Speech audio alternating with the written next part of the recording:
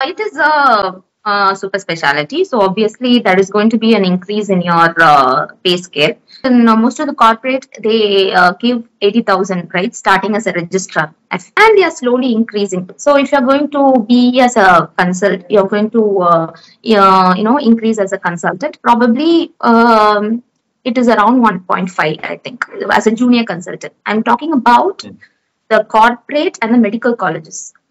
All right. Yeah. You don't have a private. If a person doesn't have a private college, I'm sorry, private practice, he or she is in the private college, and he or she is going to increase stepwise in their field. First as a registrar, then as a junior consultant and a consultant. So registrar they start at 80,000.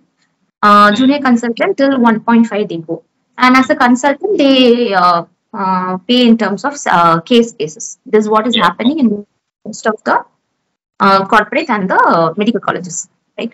And in fertility, again, as a fresher you come, probably fresher itself they start with 1.5. And after that, here there is no junior consultant. Till now in private colleges, there is no, I think there is no gradation, right, for fertility, the junior consultant like that.